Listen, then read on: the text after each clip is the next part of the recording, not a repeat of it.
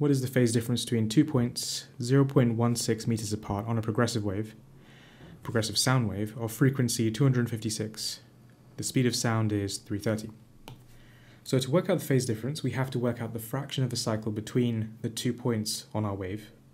To do so, we have to have the wavelength. So we can use the equation v is equal to f lambda.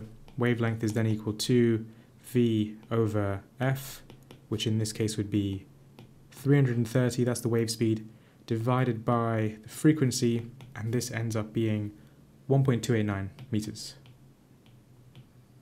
Okay, so then to work out the fraction of a cycle between those 2 points, we do the distance between them, 0.16, that's the distance between the 2 points that we have, 0.16 meters divided by one wavelength, so 1.289 meters. This will give us the fraction of a cycle between those 2 points, and this ends up being 0.124.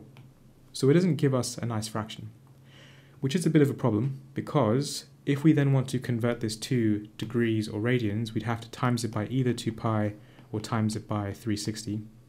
In this case, we times it by 2 pi because we want our final answer in radians. But if we multiplied 0.124 by 2 pi, we wouldn't get a nice fraction next to our pi like we have here. So we notice that this here, the 0.124, is approximately equal to 1/8. 1 over 8 exactly is equal to 0.125.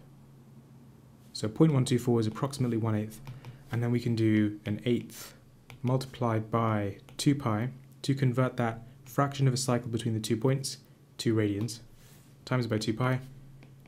This then gives pi over 4, which is c.